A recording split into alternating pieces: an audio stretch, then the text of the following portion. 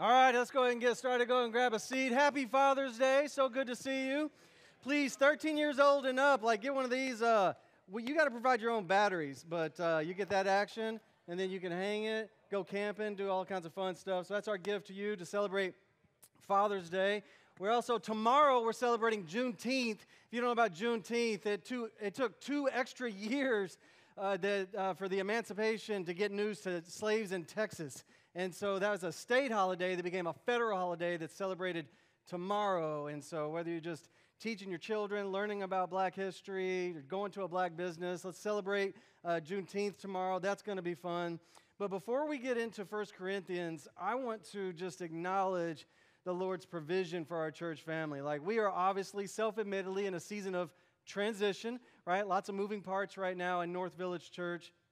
But God has been so good to us. Did y'all see James Gordon teaching us last Sunday? That was awesome. Yeah. Yeah, a couple of weeks ago, we had Roberto Moctezuma teaching us. In a couple of weeks, we'll have Risa Browning teaching us. And it's not just these men, but our elders are leaning into this transition. The men and women of our church family are leaning into this transition. And I just don't want us to miss that. It's not a guarantee that in the midst of transition that people lean in.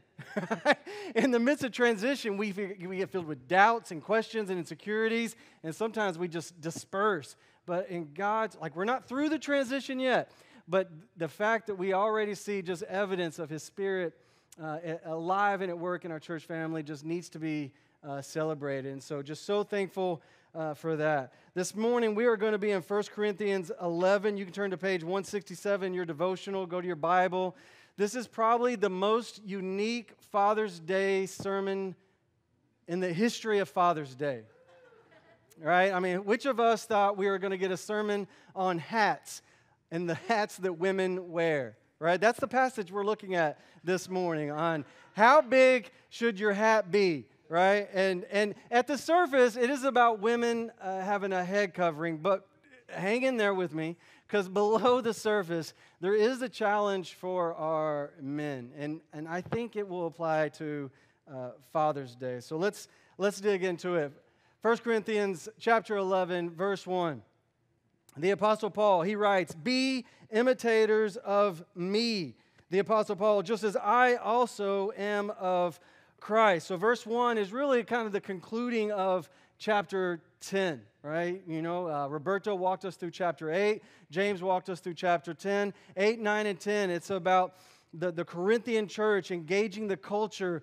And the Apostle Paul, he gets to chapter 11, verse 1, and he says, look, I know it's complicated. I know it's difficult. At the end of the day, just follow me, right?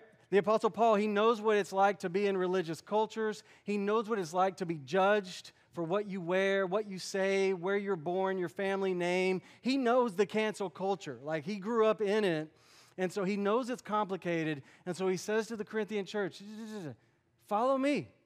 Follow me as I follow Christ. Really, that is the heartbeat of our church family. I mean, in today's culture of 2023, where there are conversation starters, I mean, it feels like every week there's a new, did you know, right? Conversation. And how you navigate that as a church family, there's none of us that have it all figured out. We're all learning from one another as we ultimately follow Christ. And so do you shop at Target? Do you watch Disney? Do you attend that wedding? Do you have that conversation with your child? How do you handle it with HR in the workplace? What do you do as a follower of Jesus in 2023? It's so difficult. We're all learning from one another, following one another as we ultimately follow Christ, right? And he goes to verse 2. Verse 2, he writes, "Now, I praise you," the Corinthian church. He's encouraging them, "because you remember me in everything, and you hold firmly to the tradition just as I have delivered them to you." So in verse 2, the Apostle Paul, he's going to pivot. Right? He's been talking about how do you engage the culture of the day, and now he's going to pivot to talking about the details of what it looks like in a worship service. Right? This is really common in the New Testament letters. The first few chapters, it's about theology. It's doctrine. This is what we believe. And then there's a pivot to what does it look like practically. That's what the Apostle Paul has been doing. He's been getting into the practical details of life. So he goes into verse 3. He says, "But I want you to understand that Christ is the head of every man, and the man is the head of a woman, and God is the head of Christ. All right, there it is. That's the verse.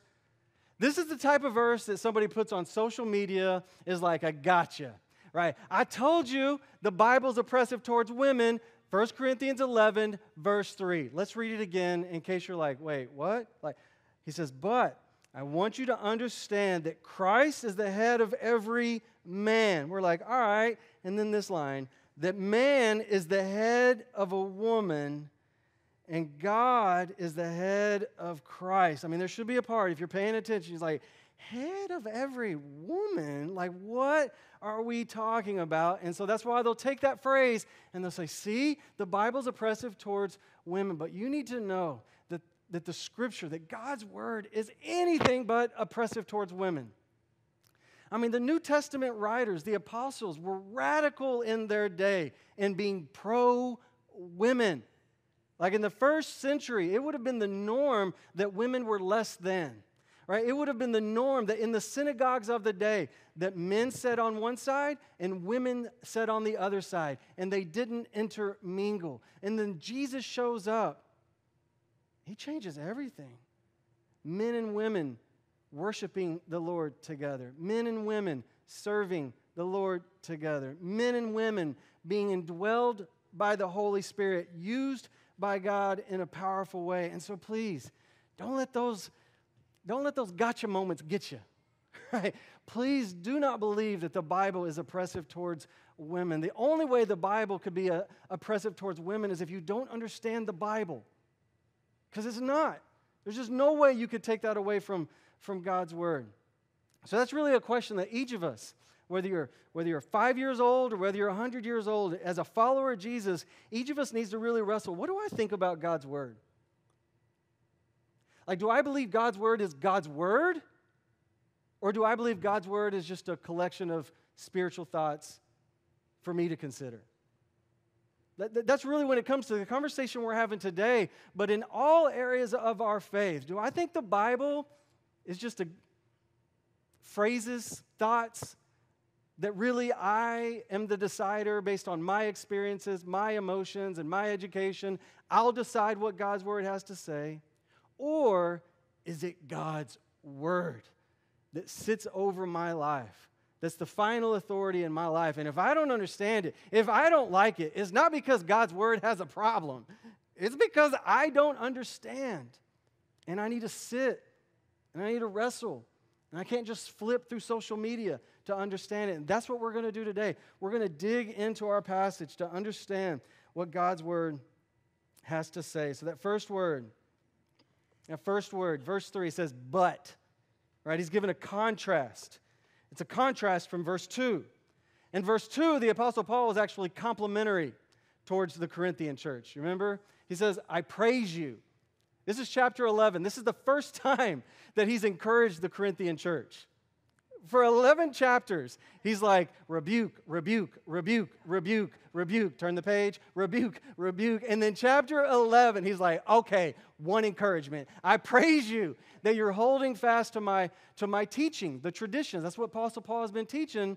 And then he's going to challenge him a little bit. In verse 3, he says, but I want you to understand, right, that you're losing a layer of authority in this conversation around men and women. You're losing a layer of authority. Michael, how do you know he's talking about authority in that passage? Well, if you scan down to verse 10, he tells you he's talking about authority, right? So that alone. But then also just that word head. That word head is a connotation of authority, like a head master. And so in verse 3, he's talking about spiritual authority, spiritual leadership that's being lost in the worship service of the Corinthian church because they're confused about what it means to be a man and what it means to be a woman, right? It's almost like they ripped it from the headlines of 2023, right? So good. God's Word, so good, right? So you need to know, that's what we're going to be digging into today is that spiritual authority, right, of what does it mean to be a biblical man and a biblical woman, and how does that present itself in the context of a worship service. So you just need to know right off the bat, when people read verse 3, there's kind of an extreme conservative view and extreme liberal view, right? An extreme conservative view is that all men have all authority over all women, right? That's the extreme view. I don't think that's what that passage is teaching. I don't think it's teaching that all men have all authority over all women all the time, because the context of the passage, it's about the local church. It's about the worship service. So he's talking about in the context of the local church, what does it look like to have that spiritual leadership, that spiritual authority? That's what we're going to be digging out. The extreme liberal view is that word head, it's not about authority at all. They disregard verse 10. They're like, no, that word head is just in the last few years, mainly out of like feminist writing. That word head is actually the word source, like the source of a river, and so that men and women are connected. It has nothing to do with authority. But you need to know there's no time when that word head is used in ancient writings that it ever means source. It always means authority. And you'll see that in the context of our passage today. It's talking about authority. I mean, looking at verse 3 alone. Christ is the head of every man. It's about authority. The man is the head of a woman. It's about authority, right? God is the head of Christ. It's about authority. So that's what we're talking about. Look, the feminist movement has been so helpful in history. There are so many good things that have come out of the feminist movement that as a follower of Jesus, we can applaud, we can praise, we can say that's great. But one way the feminist movement has not been helpful, you could even argue that the feminist movement has been hurtful, is that in the attempt to show that men and women are equal, that when you listen, when you watch, when you read, they will describe that men and women are the same. Does that make sense? Listen, God's word in no way says that men and women are the same. Men and women are equal in value, but men and women have different roles. Male and female, He created them, both in the image of God. 1 Peter, that male and female are co-heirs to the grace of life, so that they have equal value, but different roles. Right? That's what we're digging into. So you look at the Trinity, Father, Son, and Spirit. They have equal values, but they have different roles, right? They have different responsibilities. In no way would we want to say they're all the same. If you look at a sports team like soccer, Sophia, you play soccer? On a soccer field, you have 11 players, right? They're all equally valuable, but no one player is more important, right, Sophia? Right? The goalie is just as important as the forward, right? The forward is just as important as the goalie. Right? There are times, right, Sophia, in a soccer game where a goalie will give direction to other players, and you will use your authority, and you will tell other players what to do, right? But that doesn't mean you're more important as a goalie. It just means you have different responsibilities. They're all equally valuable. That's what we're talking about. That's what God's word is wanting to capture that. In male and female, they're both equally valuable. They just have different roles. Look at verses 4 and 5. You'll see how it fleshes out. It says, every man who has something on his head while praying or prophesying disgraces his head. But every woman who has her head uncovered while praying or prophesying disgraces her head, for she is one and the same as the woman whose head is shaved. What? You're like, that doesn't even, what are we even talking about, right? I know it's confusing because there's cultural things in the first century that we just don't apply today, and that makes it confusing. But right off the bat, you need to see that men and women are praying and prophesying in the local church. That's not what he's talking about. Right? He's going to talk about that in chapter 14. But right now, men and women, they're teaching, they're prophesying, they're talking, they're praising. Like, he's not even talking about that. What he's talking about is that men are acting like women and women are acting like men. You're like, Michael, that sounds just like what we're talking about in 2023. I know. They were confused in their culture just as we get confused in our culture today. right? And so what it means that in chapter 4, and in chapter 11, verse 4, you have men that are appearing as women. In verse 5, you have women that are appearing as men. And the Apostle Paul is like, hey, you're getting confused in this area. It's not about a head covering. It's not about whether you should wear a hat or not wear a hat in a worship service.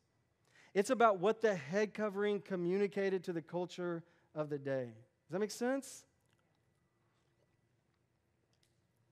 Today, we need to ask ourselves that question.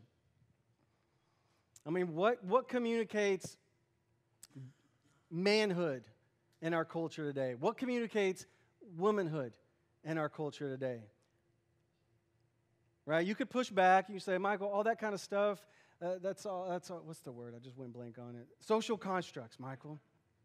That's all social constructs, and so none of that matters. Yeah, I get it. It is social constructs, but at the same time, we need to be aware of what we're doing, what we're wearing, what we're saying, and how that's communicated and how that's interpreted, right? Right? So when Harry Styles wears a dress, like in our culture today, we all think, why is he dressing like a woman? Right? If a woman today wears pants, we don't think twice about that. That's no big deal. But maybe 50, 75 years ago, if a woman wears pants, we would have thought, why is she dressing like a man? Right? And so we need to be thinking about that. Man, how do we hold to a biblical view of male and female? Right? We don't want to lose sight of that. That's what he's saying to the Corinthian church. Like, you've gotten confused in this area. And we can't be too hard on the Corinthian church. I mean, look at what we've been studying so far. Chapters 1 to 4, they're quarreling. Chapter 5, there's a man having sex with his stepmom. It's openly known about. Nobody has a problem. Chapter 6, married people aren't having sex with each other. Chapter 7, single people are having sex with everyone. And then chapters 8, 9, and 10, he's talked to them about engaging the culture. And then we get to chapter 11 and come to find out the culture is influencing the church instead of the church influencing the culture. And so he's pressing in on them. It's like, hey, you don't want to lose sight of that. Little girls, little boys, they can play in the mud, play with trucks, wear dresses. It doesn't matter. They're little boys, they're little girls. But as those little girls and little boys become big boys and big girls, we want to hold tightly to what it means to have biblical manhood and biblical womanhood and be able to teach them. Right? Being male and female, it's important. We don't want to lose sight of that. Look at verse 6. He keeps going. For if a woman does not cover her head, let her also have her hair cut off. But if it's disgraceful for a woman to have her hair cut off or her head shaved, let her cover her head. See, in the context of the passage, when a woman's head was shaved, it was a connotation of like criminal offense. That maybe she had been caught in adultery.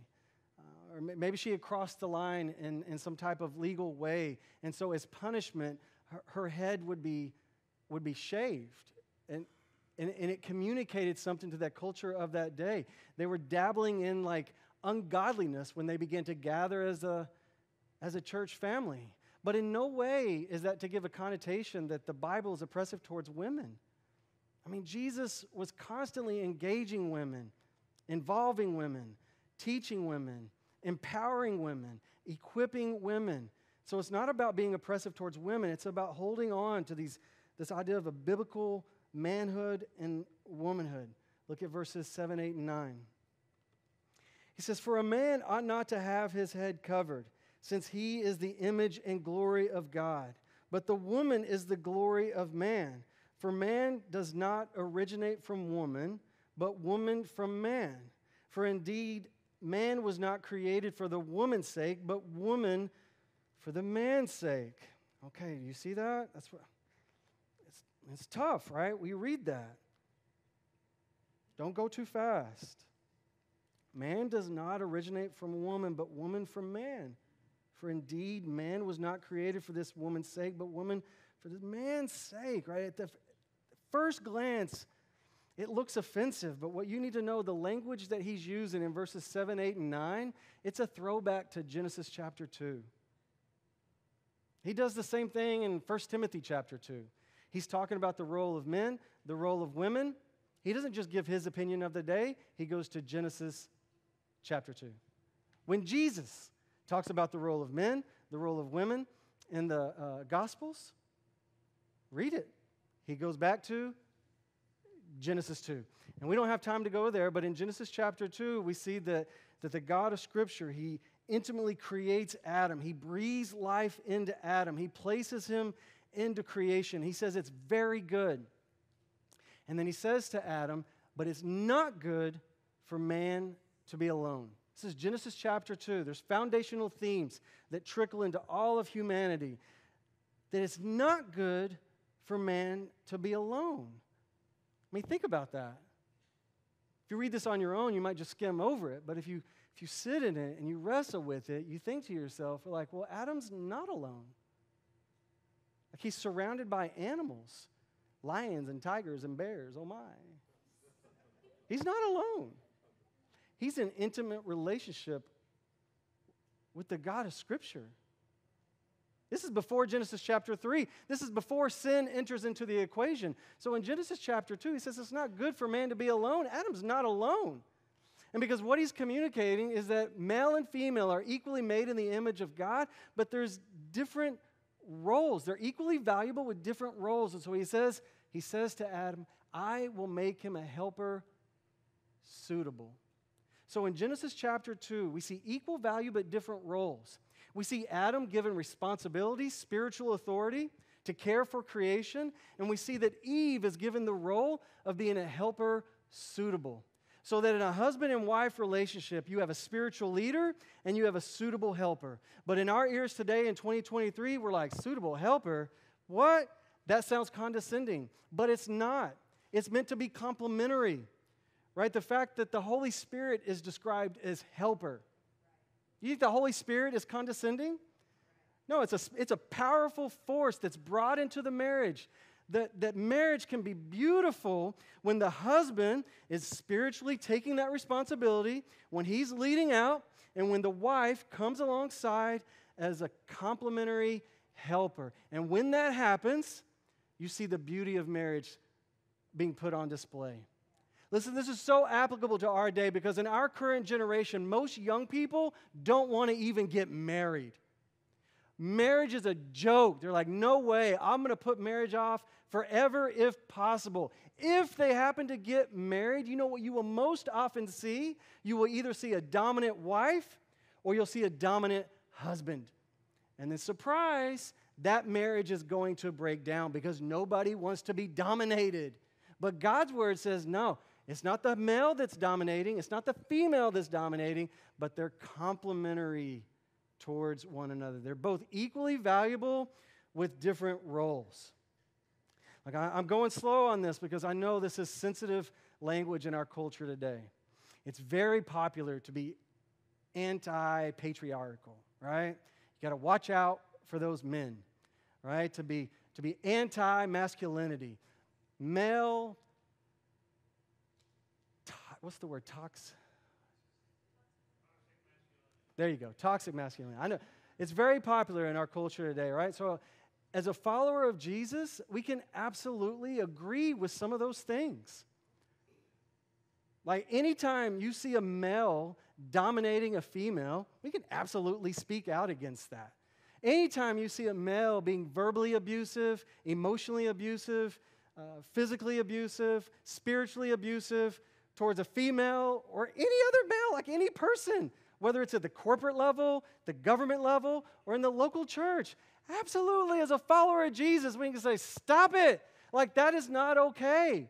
But just because we speak out against those things doesn't mean we need to give way of male and female so that male and female are basically the same. No, they're both equally valuable in different roles. And you see that expressed in the local church in two primary ways. So we're getting to the practical. The first primary way you will see this being lived out in the life of North Village Church is in the role of our elders.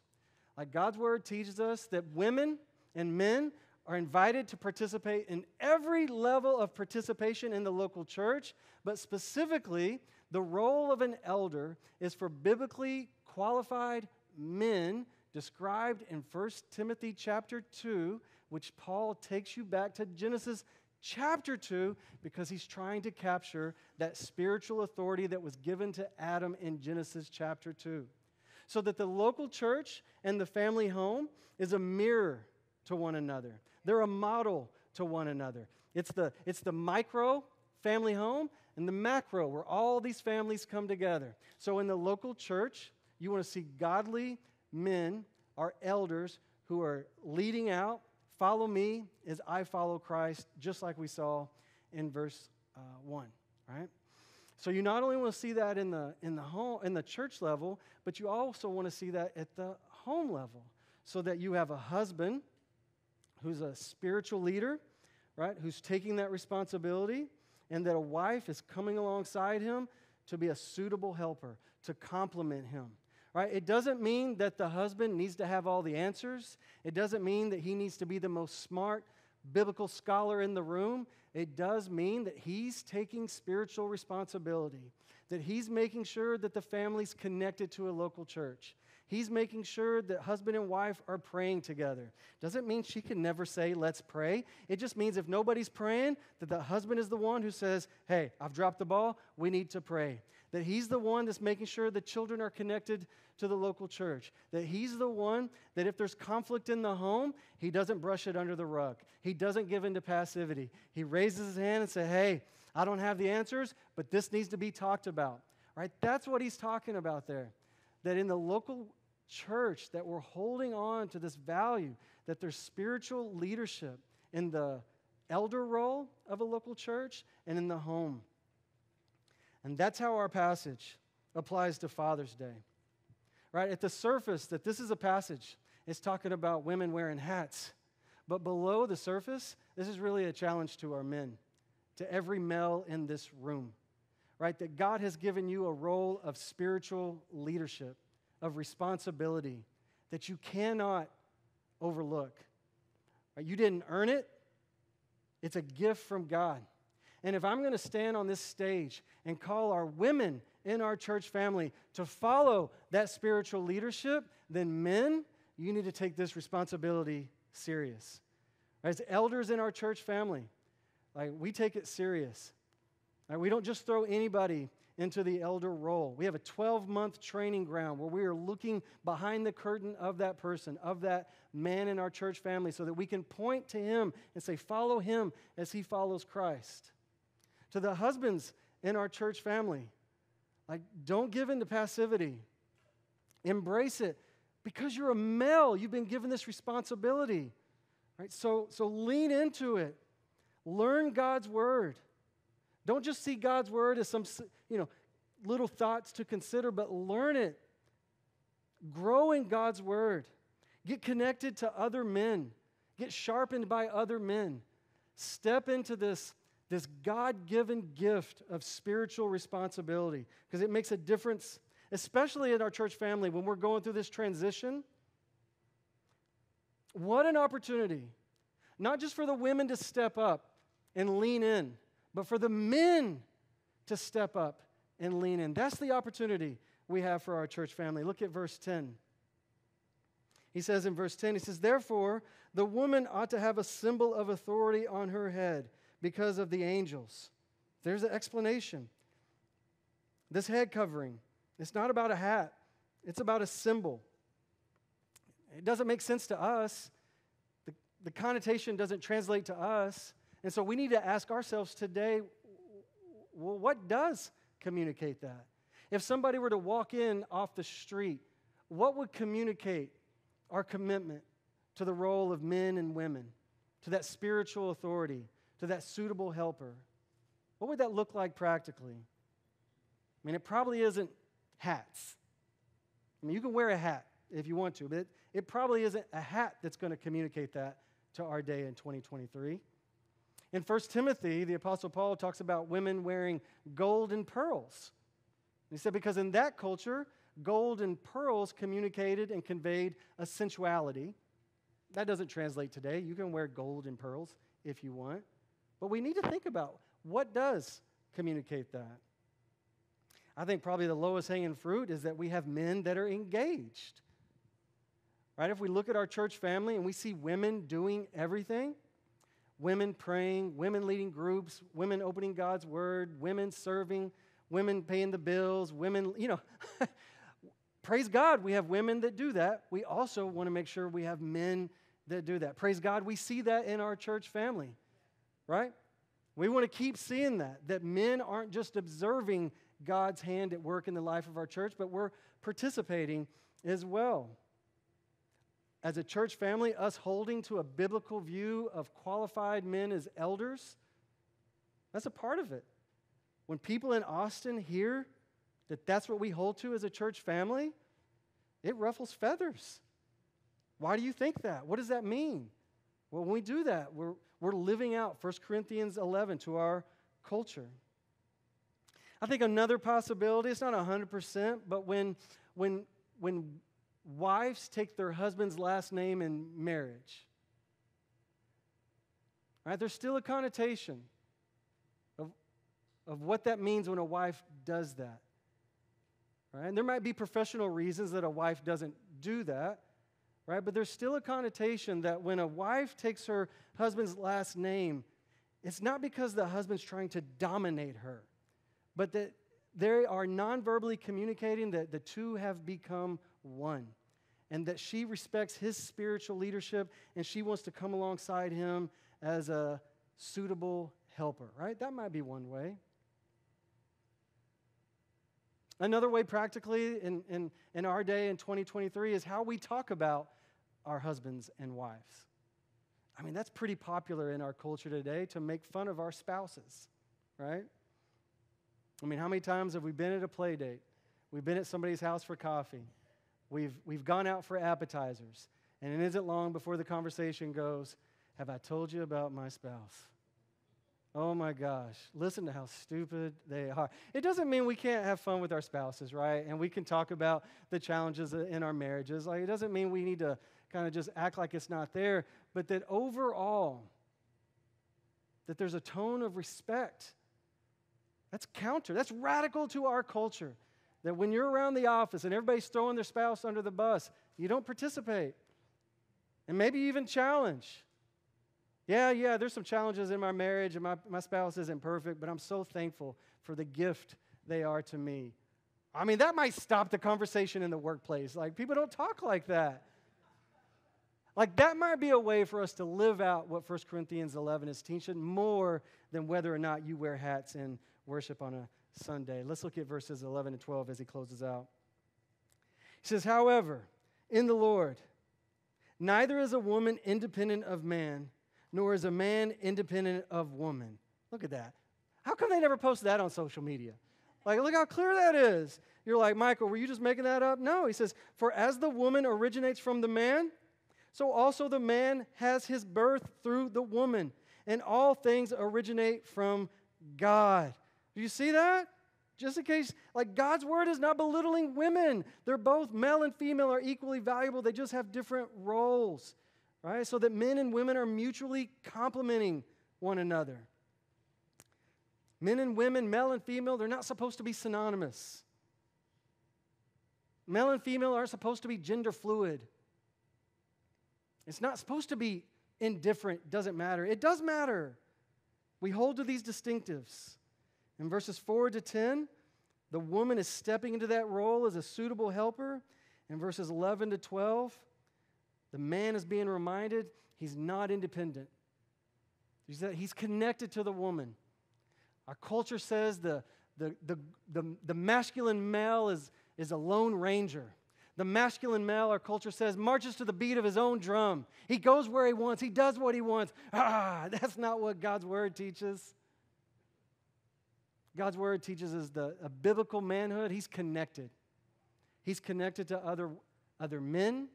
He's connected to other women. He's connected to the body of Christ. So that's the challenge for us, church family, especially to our men in 2023. It applies to our women also, but especially to our men. In our culture in Austin, a man can give his life to his career. He won't connect himself to other people. He'll stay independent, and he'll wear the badge of being focused on his career. Listen to me. In our church family, we have men that work hard. We have women that work hard also. Praise God. There are some people, sometimes people who profess faith in Jesus who don't like to work. Praise God. We have people who like to work, but we don't want to make that our identity. That's what he was talking to us about in 8, 9, and 10. We don't want to give ourselves to that idolatry. We want to work, and then we want to make sure that we're not giving our life just to our work. But as a husband, as a male, we have our character to tend to. We have God's word to tend to. We have our neighbors to tend to. We have the body of Christ to tend to. And those areas are just as important as our work. Yeah. So with that in mind, I want us to kind of close out with just a challenge to our men. I want to invite our worship team up to the front, and let's lower the lights. This is a challenge to our women as well, but specifically because it's Father's Day, I just want to give kind of a closing challenge to our men. Whether you're 13 years old or older, whether you're a husband, whether you're single, right? It's Father's Day. This is an opportunity for our men to open their hearts, to open their eyes, to open their lives to this gift of spiritual leadership. You didn't earn it. It's not because you're smart. It's not because you're strong.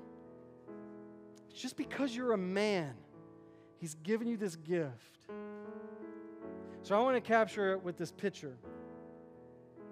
It's a picture of a bird. I was in Charleston, South Carolina this last week, and this bird is called an American oyster catcher. Look at that beak. An American oyster catcher, and surprisingly, you know what he does? He eats oysters. Yeah, and I don't know if you've worked around oysters a lot, but they're not easy to open. And even with a beak like that, he can't make the oyster open. And so you know what the American oyster catcher does? Is he comes and he finds that oyster and he just waits. And he waits, and he waits, and he waits, and then eventually that oyster's got to open up. Eventually that oyster's got to take a drink of water.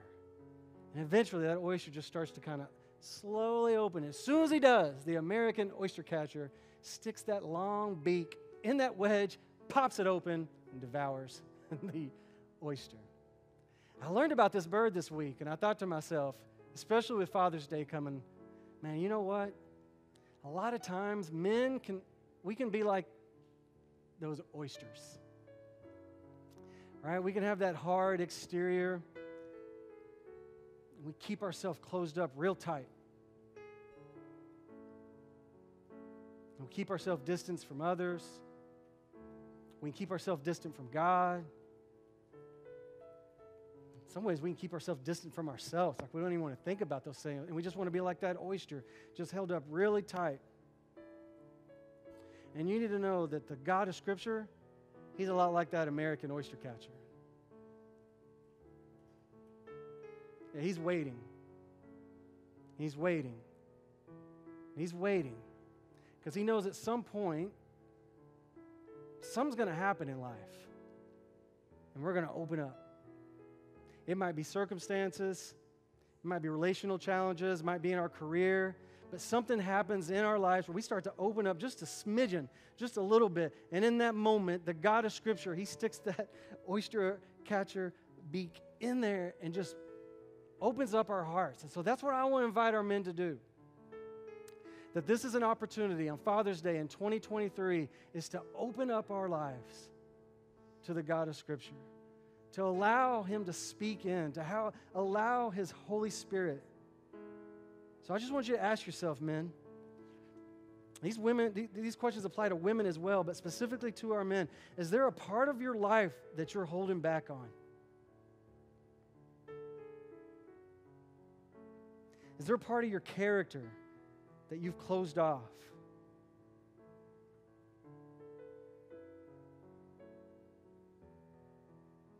Are there things that you're doing in your private life that you don't want anybody else to know about? You're trying to keep hidden and closed off in darkness.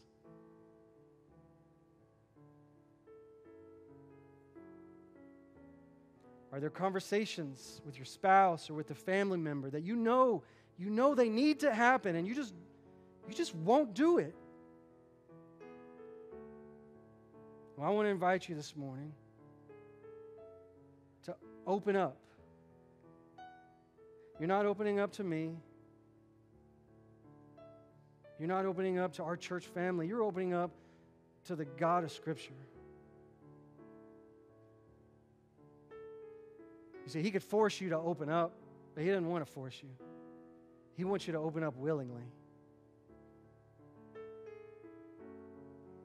Would you do that this morning?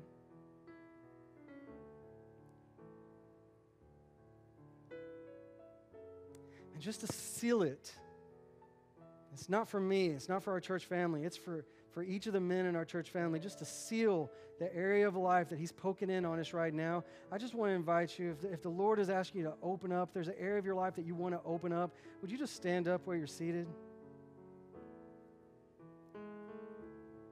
It's just a way to physically demonstrate that, Lord, you want to open up your life to the Lord.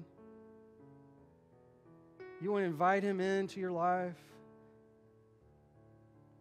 You want to invite Him to work in an area of your life. You're physically demonstrating a willing heart to the Lord, that you don't want to give in to passivity. You don't want to listen to the influences of our culture, that you want to listen to God's Word. You want to be a godly man, a man that's courageous and strong and for Him. I just invite you to stand.